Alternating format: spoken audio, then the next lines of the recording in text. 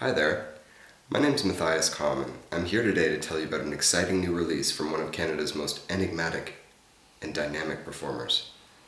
You may know him better as Snailhouse, but lately he's been going back to his original name, which is Michael something.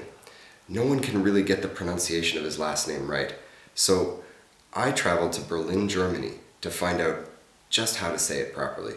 Why don't you come along for the ride?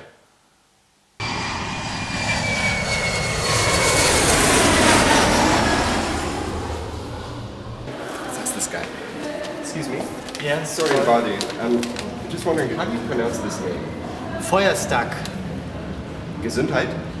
Feuerstack. Okay. Feuerstack. Doppelganger? Feuerstack. Feuerstack. Kindergarten? No, Feuerstack. Excuse me, sorry to bother you. I was just wondering if you could tell me how to pronounce this name.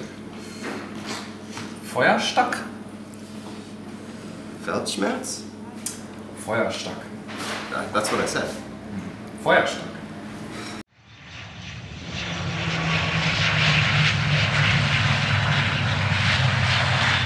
Well, that was an exciting and an informative journey.